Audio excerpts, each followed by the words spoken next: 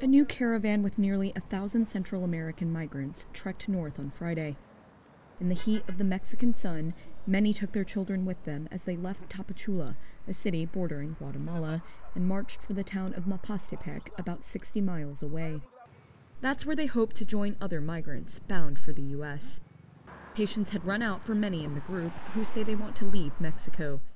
Local authorities had promised them paperwork in the form of humanitarian visas to settle in the country and work, but those haven't arrived. It's left many, like Cuban migrant Orne Perez, struggling to support themselves. We need the documents to be able to work, because if not, they do not give us work. And we need to work to be able to support ourselves because we have to pay rent, food, and how can we do that? We are immigrants.